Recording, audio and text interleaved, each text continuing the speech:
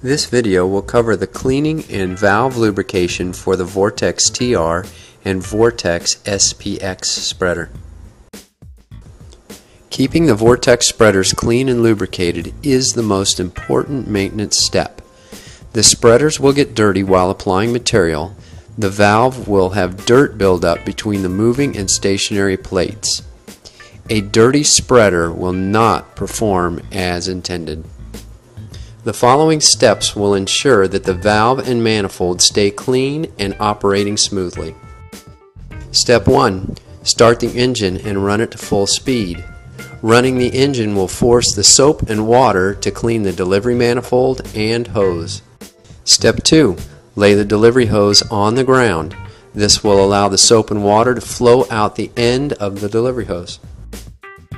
Step 3. Run soap and water in the hopper. While the water is flowing in the hopper, open and close the valve to clean the valve plates.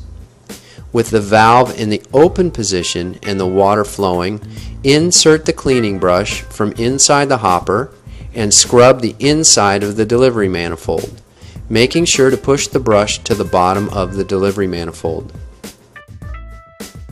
Step 4. Wash the entire machine off. When complete, leave the engine running to dry the delivery manifold and delivery hose. Step 5. Lubricate the valve plates.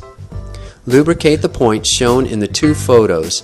Do not use any product that has a petroleum distillate base. This will cause the dust to stick and create buildup.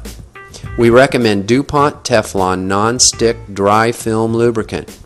A 4-ounce bottle is available at Lowe's. There are other options as long as no liquid residue is left on the parts that have been lubricated. A few tips on cleaning and lubricating the Vortex spreader. A power washer is not recommended to clean around the electronic actuator. Washing with a hose is fine. The actuator is not designed to have a direct high-pressure stream applied. This can force water beyond the seals of the unit. A putty knife can be helpful to clean in between the valve plates. This will aid in removing dust and dirt that has built up. The delivery hose can be removed and the manifold can be scrubbed in the horizontal position if a loss of flow is detected. Call us for instructions. If the valve is not opening and closing properly, most likely the valve is dirty and is in need of cleaning and lubrication. We cannot stress enough how important cleaning the Vortex spreader is to having a smooth application time after time. Most of our observations of units in the field come back to cleaning issues.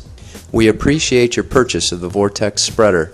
If you have any comments, concerns, or questions, please feel free to give us a call, 954-650-7590, or toll free 877-886-7839, and we can be found on the web at vortexspreader.com.